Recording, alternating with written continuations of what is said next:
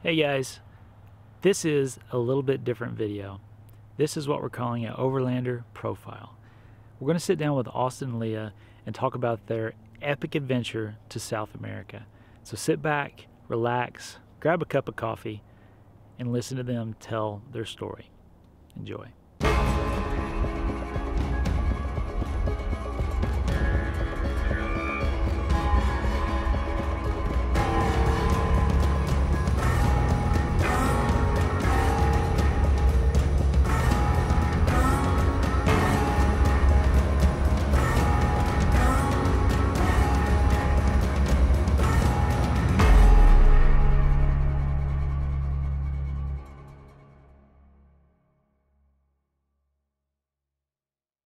Today we're coming to you from Kaibab National Forest, just on the rim of the Grand Canyon.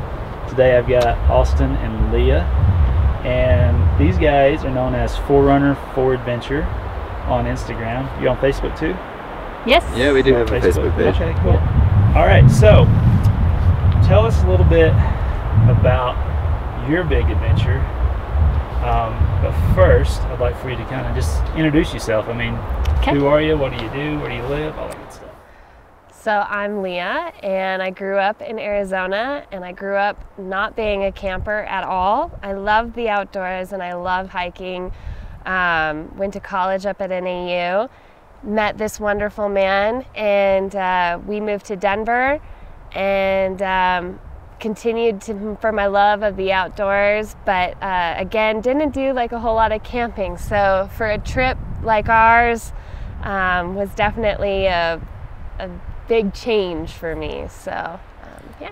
And I'm Austin Johnson, and I also grew up in Phoenix, Arizona, and I did grow up camping a lot. My family, we had a cabin up in Sholo area, and so I spent pretty much every single weekend from about April to November in a forest pretty much just like this. So I have a great love and an appreciation for the outdoors, and I've always had it and probably always will. All right, so my first question is, where did your grand adventure take you? So our journey started in Denver, Colorado, and we left home on Halloween night. That's when we moved out of our house and started our journey back to our parents and families in Arizona. And from then we stayed around for a couple of weeks, said our goodbyes, finished up some last minute trip prep, and November 21st we headed into Mexico, and we eventually worked our way all the way to Ushuaia, Argentina, or Tierra del Fuego, the end of the road in South America, as far as you can drive. And we took 8 months. 8 months. We spent about a month in Mexico, about 4 months in Central America. Yep. And then another 4 months in South America. And we were planning on a little bit longer, but you know, with the seasons being opposite, we ran into winter, and we also wanted to come back home and do the East Coast while we still had a chance. So it was a good little push at the end, but we eventually made our way back to Montevideo, Uruguay, shipped the car to Miami, Florida, picked the car up, and continued up the East Coast, made it to Quebec, Canada, came back into Buffalo, New York, after looking at Niagara, and then we headed back home to Arizona because it was wintertime. Wow, that's quite the run. Now, how long were you actually on the road? 366 days. Oh, wow. Yeah. It was That's amazing. We shot for a year, and we wanted to make sure that we hit just over that year mark. Yep. So, Gotcha. Well, you did it. yeah. Yep, we did We it. counted it at 365, but then my sister reasoned us into, technically it was 366. So that's the official word. Now, as far as planning for something like this, how long did you actually take to plan this adventure? So when Austin first came to me with a picture from a blog of the Uni Salt Flats in Bolivia, from that moment, like maybe 2 weeks or 3 weeks, I was like, I don't know if this guy is being serious or not. I mean, but from that point, it took us 2 years to save before we actually left for the trip. And one thing, like we decided that we weren't going to use any of our current savings to do the trip. So that's why it took 2 years to just save. It wasn't until about 6 months before we actually left, though, that we were like, are we really doing this? Yeah, 6 months before we left, we actually said, okay, in 6 months' time is the perfect time for us. We were at our savings marks. She was going to be done with school, and at that point, it would have been the perfect time in our life to go, so we did. Yep. And also the perfect weather on the trip. That was a big plan factor for us, was making sure that we were going to be able to leave and be in Central America in a good time of year, that we weren't there in the rainy season and experiencing, you know, Bad weather. Yeah. Now, what exactly led you to make this decision? What made you decide, okay, let's just take 2 years of our lives, pour our heart and soul into some savings, and then go for another year? So basically 3 years of your life were dedicated to this process. What was the driving factor? Just sense of adventure, really. Leah was at a very good job. It was just it wasn't enough for her. I wasn't very happy in my career at the time. It was fulfilling, but I just wanted something more. I've always had a huge passion for the outdoors, so being inside an office and doing that really, it begged me to move on and seek something more, really.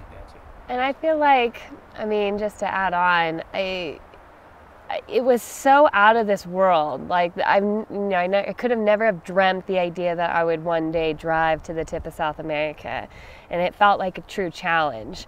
I love challenges, and so and we were just, you know, we didn't own a home.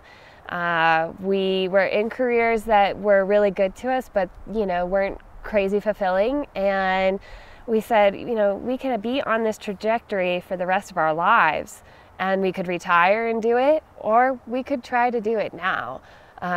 There's no sense in, I mean, what do we have to lose? And the answer to that question was nothing. So, yeah. Yeah, it was just a sweet time in our life to step aside and do something for ourselves, really. Right. So that was pretty much the big motivation behind it. Also, I had a long time dream of driving to Panama and back, and Leah, she wanted to join the Peace Corps and do some stuff in South America, so she was always enamored by South America. And really, when I had shown her this blog and it kind of clicked for me, well, if I'm going to go halfway, we might as well do the full bit. So we really just kind of went on with it, and you know, the world is accessible. It's big, but it's all right there, so you just kind of have to go for it. All right, so tell us about your rig that we have sitting behind you here. First of all, what year and model is it? And then tell us about some of the modifications that you've done to it to get it roadworthy for South America. First off, you have to ask us about the name. The rig has a name. It has a name, all right. This is Old Blue. Very nice. Blue is our 2004 Toyota 4Runner. It's a SR5 version, so pretty much completely unloaded, and you know, it's got some suspension modifications. Aside from that, it's very much stock, all stock motor. We don't really have anything done to it. Lift, wheels, and tires. We have got a homemade bumper put on it. I built some drawers in the garage for the inside so we can have better storage. Took one of the seats out. Kind of homemade a roof rack, and we have a rooftop tent on the top of it, and that's pretty much what makes it our adventure mobile. It suits every need that we pretty much have, so yeah, and we live very comfortably in it. We just passed 178. Oh wow. So awesome. It's getting up there, but yeah, for the last 78,000 miles, it's been the perfect car. We almost never have any issues with it, knock on wood, but Yeah, best thing about a Toyota. Speaking of mechanical issues, did you have any mechanical issues while you were on your trip in South America? The only issue we had was I had 2 tie rods go out on us, and that was just, you know, probably a lot of really nasty potholes that I should have slowed down for, and a couple other things. What do you want to say about the back bumper? Oh yeah, and then the back. Very close to the end of our trip on the Ruta 40 in Argentina, a very long dirt paved whatever mixed highway. We had the back bumper break off on us, so that went right up there on the top of the roof rack, and spent the rest of the trip up there until we got back to the US. We made it to Atlanta, found a welder, and he fixed it on up for us. So what did you eat on your trip? That one varies drastically. Yeah. Really, our favorite country for food happens to be Mexico. Mm-hmm. For us, it's one of the only countries that we feel they use the entire spectrum of every food group, where you can, you know, get the poultry, the meats, the fish. They use all the vegetables. They use almost everything. Yeah, I mean, there's just definitely a lot more spices and just overall Flavors. a better, well-rounded group of food in Mexico. Whereas like Argentina, we couldn't find a vegetable. We could find a vegetable in the markets, but like if we were to go out to dinner, they don't serve vegetables ever. And so like we were on like a total protein diet in Argentina. Yeah. Meat. It was typical that you would go into a restaurant in Argentina, and typically it was, you'd see a large table of people, and there'd be wine and a big old tray of meat, and that's the only thing you'd see on their table. And even for us, we would order a salad or something like that, and they'd set it on the edge of the table like we just ordered it to order it. And yeah, it's just really funny. They don't eat the vegetables. You can buy them, you can find them, but for the most part, when you're going out, it's a meat protein restaurant. But maybe a better answer to your question.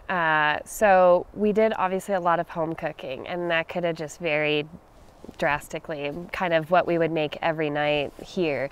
So different pasta and meat and rice and all of that. Our favorite couple for cooking with is Niels and Nienke from the Netherlands. They made us the most amazing meals every night we were with them. And everything from scratch. Everything from scratch. And like French onion soup, you know, it was just amazing. They made us empanadas on this crazy rainy night. We had tarps up, and it was for our anniversary, and they made not just like one variety of empanada, it was 3 varieties. And so just the love and the time that it took, they really made me remember and appreciate cooking and what it means to, and the fact that they would do it on an old petrol Coleman stove. Yeah. Everything. That was the only stove they had. They were very basic camp setup, but they would cook everything, gourmet meals with just basic camp setup, and it was great. And then the last thing I wanted to say about that, like about food, so our refrigerator went out in Colombia. It stopped working, and I thought, you know, how are we, like, you know, this is going to drastically change our trip. Not sure how yet, but I mean, our eating habits will have to change. And they did, but they definitely changed for the better. We ate, you know, there are tons of markets along the way. So food wasn't like, it wasn't hard to find. And the other thing we were worried about was ice. So rather than like stress about buying a bunch of groceries, we just went daily. And that's kind of carried on to our life here, which, if we were gonna go out for a couple days, we would typically just have a protein that we could cook that night. Yeah. And then we would do some vegetable options the next couple nights. So it was, you know, just kind of using what you have and really eating more healthy, not over purchasing, And overall, it, you know, And like no waste, really. Yeah. I mean, we would very rarely have any waste. And that was the thing with the cooler. We're always throwing stuff out. well, let's just get a cucumber. We'll do something with it. Yeah. Maybe we'll make some sandwiches for lunch. And then 5 days later, the cucumber's gross in the bottom of the cooler. And it's like, all right, we got to throw that away. Oh, well, we got these eggs that we probably kept too long. So if you're debating whether or not to get a refrigerator, I definitely think it's very nice, and I would not turn one down. However, it was not a trip ender like we thought it might be. Because we did meet a lot of other traveling couples that didn't have them, and they or made had it them work. in a very small scale, you know. Yeah. So how were the border crossings? I mean, what were some of your experiences there, both good and bad? So let me just say that we don't, I think it's important to say that we don't speak a lot of Spanish. So like for any traveler out there who's very nervous, you know, we did it. It can be done. And the biggest, like, I'll say what my biggest piece of advice is, and Austin can say what his is, but time and attitude. If you go in thinking that you've got to get through a border in an hour, good luck to you. I mean, you're going to be stressed out and freaking out, and you're not going to get very good help. And that's generally, I mean, it's a good approach to life. But we always made sure that we were there early, and that we could, if we had to, we were going to spend a day there. So with that being said, what would you say is? Oh, you took mine. Oh, good. Yeah. Okay. That's the one I always say, so Yeah. it's rubbed off on you. Yeah. No, we learned that time is your biggest asset when it comes to border crossings.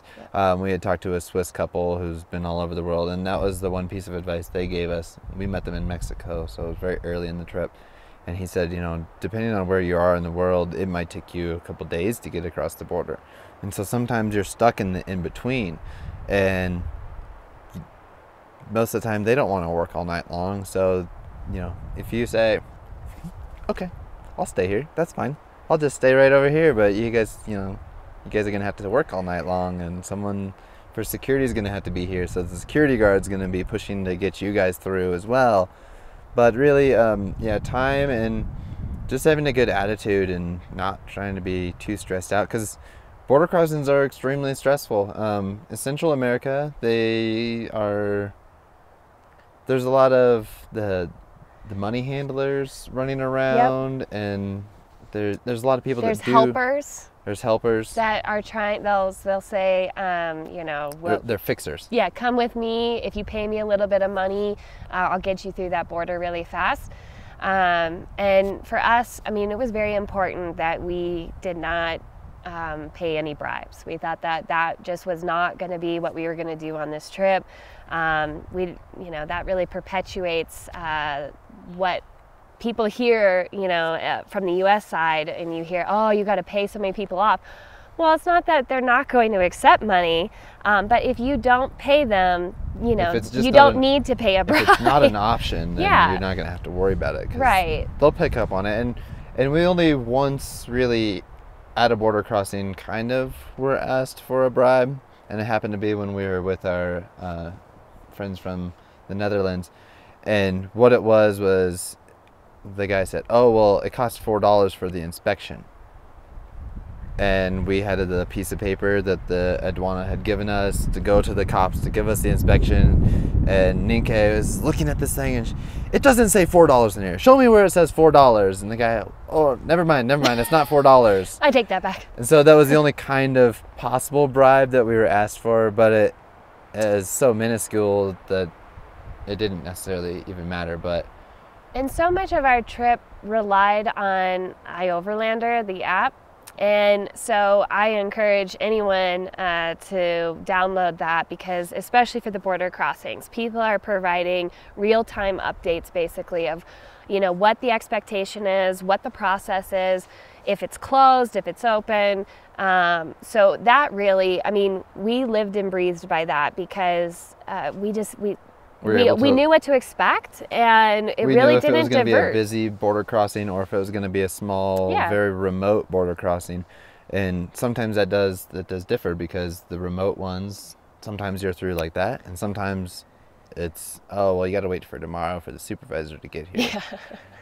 Yeah. And the big ones are always, they just kind of go, typically 2 hours was about normal for us to get across the border. So, but it's very easy. It's almost always the same steps to get across every single time. It's, you know, you go with your vehicle permit and your passport, and for Bolivia we needed a visa ahead of time, but it's just, you know, doing your research, knowing what the basic steps are, which are pretty much always the same, and then just kind of going through the motions. And being respectful. And I mean, if you're going to try to smuggle something in, like, good luck to you. I mean, that would be very stressful, and you're going to encounter problems that way.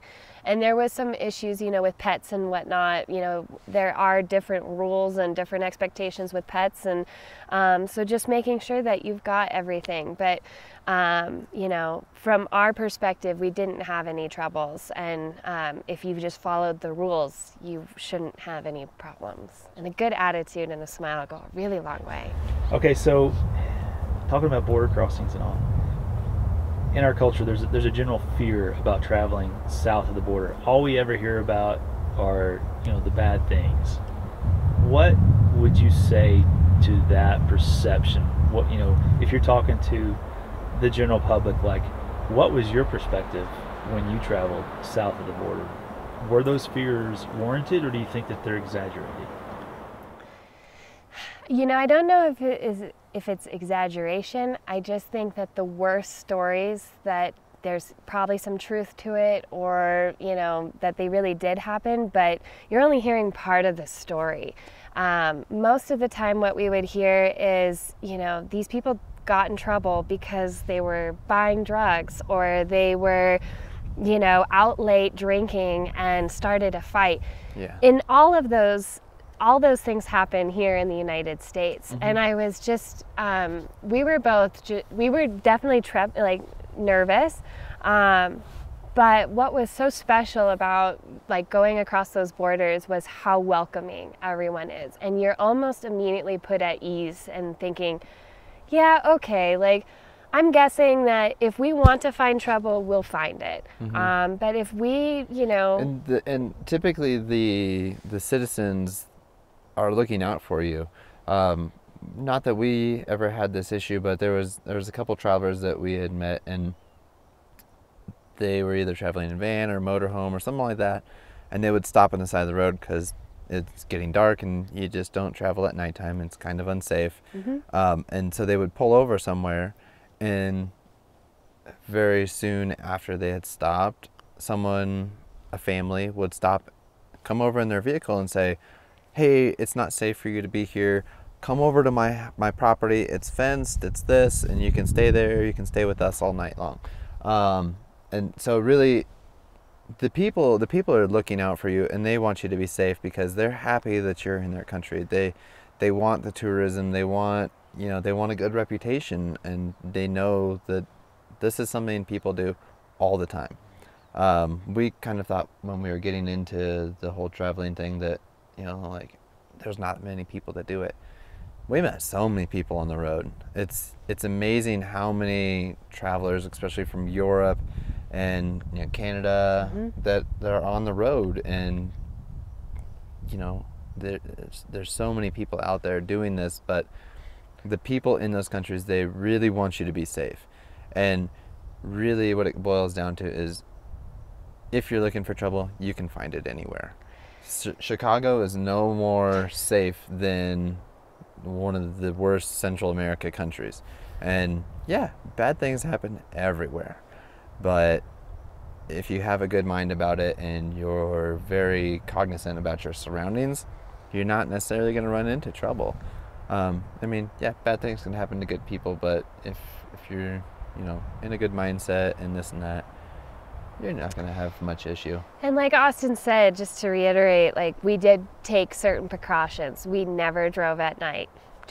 Not just because, like, bad people, but animals, cars that, you know, either don't have working running lights or they're drunk drivers. So just those things. And we were Blue was our home.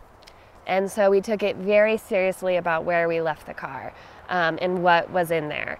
And so if we were going to go in a city, we would make sure that we paid someone to watch it, or made sure that it was in as safe as a lot as you can get, In a very visible spot, or with a police officer or a security guard standing. And not to say that those people couldn't have broken into the car too, but they didn't, and we didn't have any issues with that at all. But that was something we took very seriously. I think even when we were in the U.S., we were on high alert because, again, this is our home. And so, if something were to happen to it, that was going to change our trip. So we took that very seriously. Yeah. And also kind of to go with that, obviously people see the vehicle as something that is more than what a lot of their vehicles are, but not having, like the big wheels and tires and just making it look as normal as possible was also kind of a key for us. And just not to stick out, just keeping it as basic as possible and not looking gaudy like you have excess money to throw around, because then it's just pulling more attention and you already get attention. So next question. Okay. Where did you poop? That's always a popular question, so it's different for every culture and location. So what was that like for you guys? What lessons did you learn? So pretty much on the trip, we very much tried to find places that were secure for us.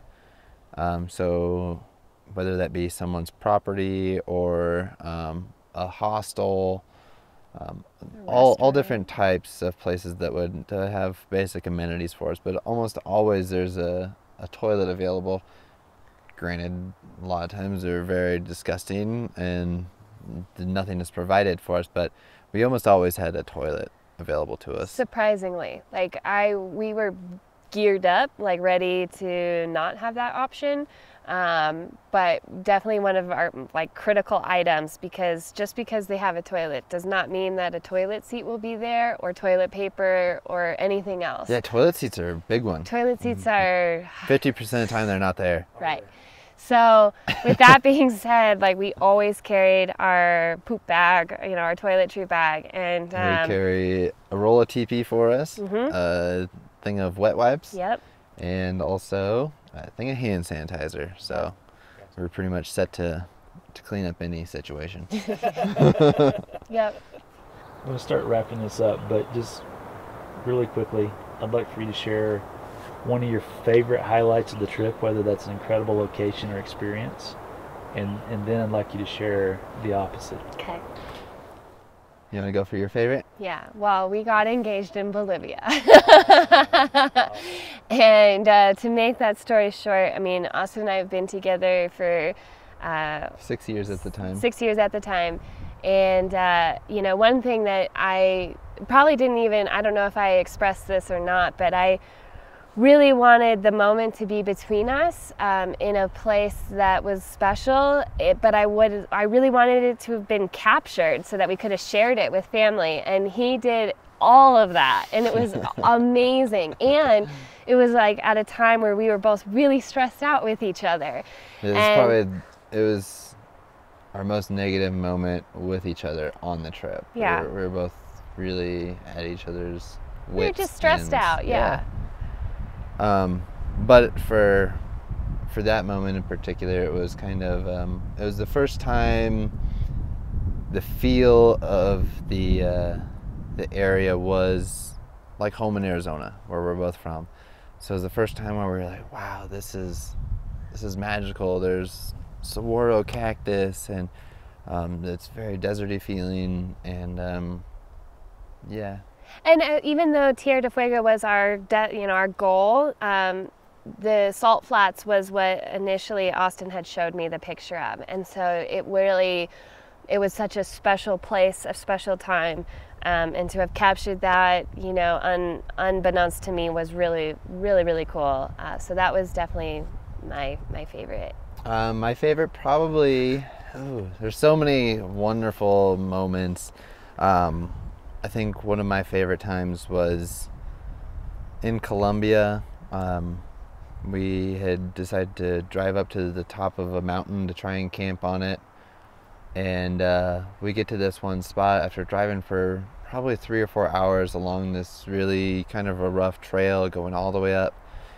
And this is coming from pretty much coastline. And this mountain just rises up right off of the coast, and we're in very foggy, very low visibility, and the sun is kind of setting, and we get to this open spot where it's just like on the side of this big mountain, and it opens up and drops off, and you look out and you see just this nice orange glow, and you realize that that's actually the water reflecting off of the Caribbean side of the water in Colombia.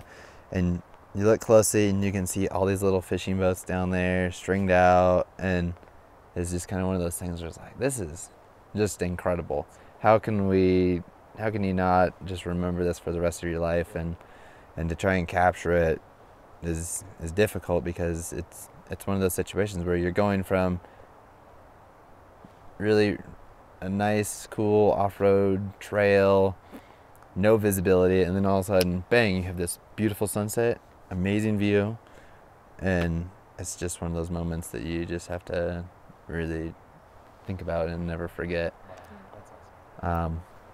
Worst moments?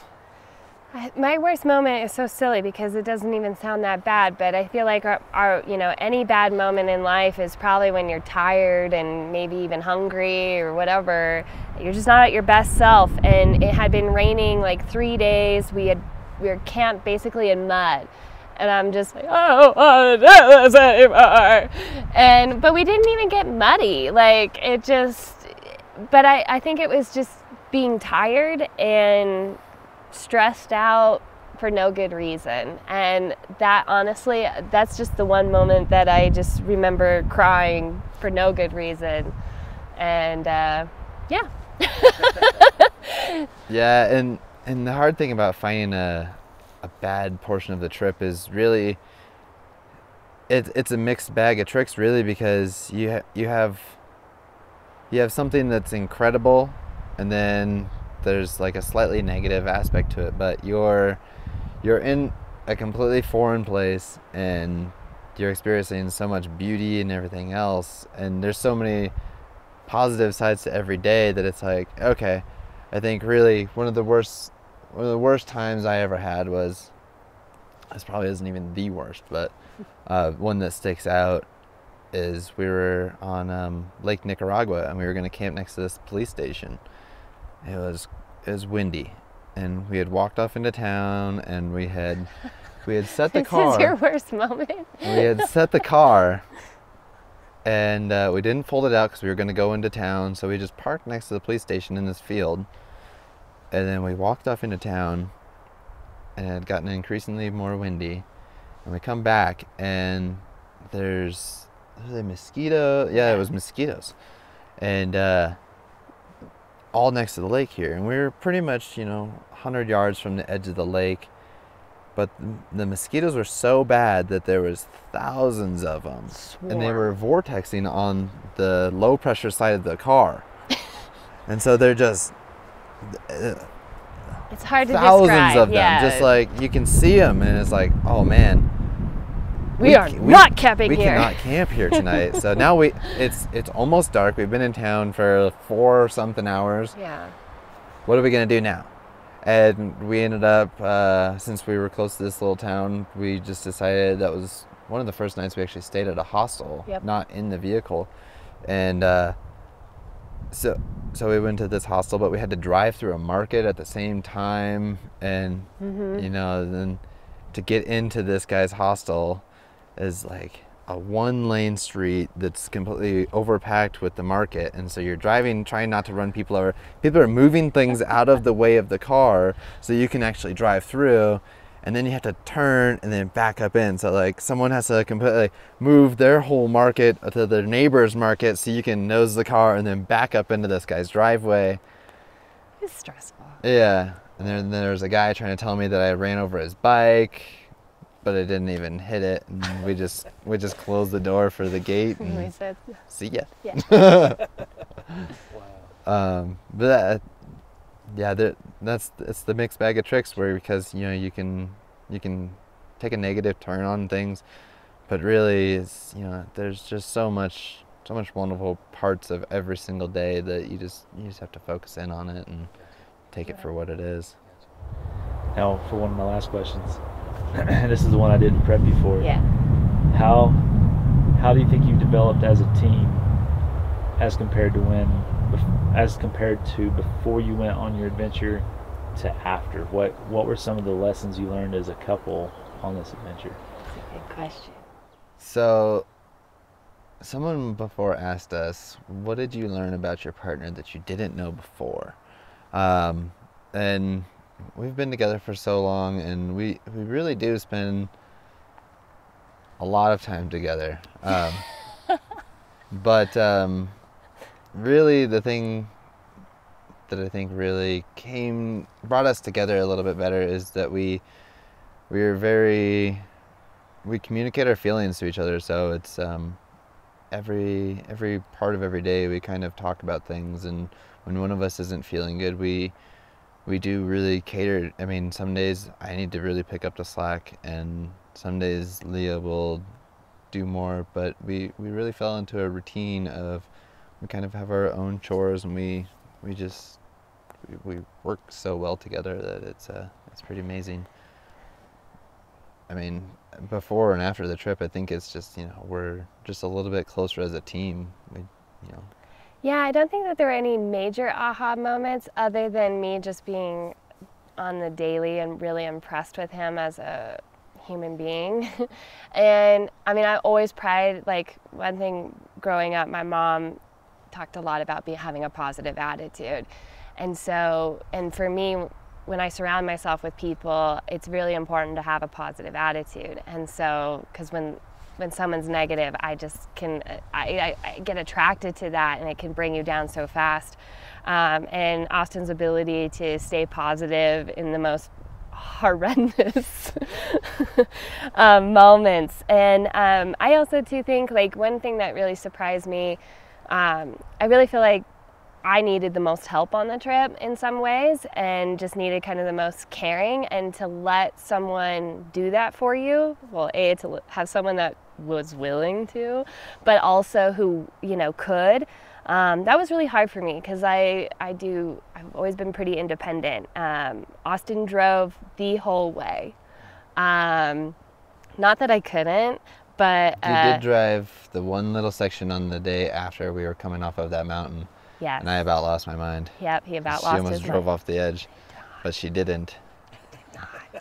But I. What was your positive outlook on that? Yeah. The shit bar. The positive outlook was that we didn't go over the edge. There you go. Yeah. Silver lining. Exactly. We made it out alive. Yeah. But I think that I mean, for the most part, there wasn't any major aha moments. It was just a really nice reassurance that you've got a really great partner in life, as a friend, and as more than that. So yeah, I think it kind of affirmed that she's the perfect person. We're meant to be together. And yeah, I mean, the fact that even the day that we got engaged was the most annoyed with each other that we had been, really. And that was the point for me, that it was like, okay, if this is the worst that it gets, then she's perfect. I mean, yeah, I'm sure going through life there will be more struggles and this and that, but really, I mean, spending a year in some very stressful situations, but really just having someone that can do that for you and go through those things and stride with you and come out on the positive end is, that's really all you the can most ask for. beneficial thing. Awesome. Well, Austin, Leah, thank you so much for spending some time with us and telling your stories. Where can people find you if they want to learn more about your adventure? Definitely. So we do have a blog. It's 4Runner 4Adventure.com. We're not really writers. If you look at the blog, we're But there's technically some still good in, information, like just we're trying to add more packing lists. We found that like we wanted to have that information for other travelers, but there's all kinds of things about the cars, solar panel stuff, and then a little bit about our journey. But then on Instagram, Austin is continually posting some of our now weekend warrior kind of trips, and that's at 4Runner 4Adventure too. Yeah, a little bit of some of the old stuff I'll put on there every now and then we also have a Facebook as well. So, but yeah, really. We can't wait to follow you guys.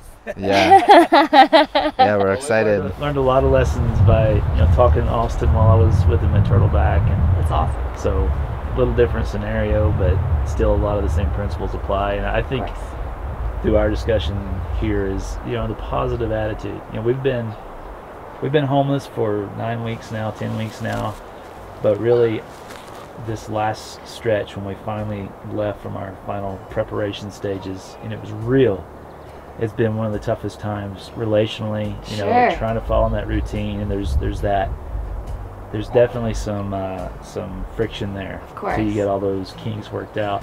And so I really appreciate what you had to say about having a positive attitude and always looking for the silver lining in whatever the circumstance is, because whether you're traveling full-time or just living life, having that outlook, it changes everything. And so I really appreciate you guys taking the time to tell us your story and drop those little pearls of wisdom on us. All right, guys. Thanks for spending some time with us. Absolutely. Thanks for having us.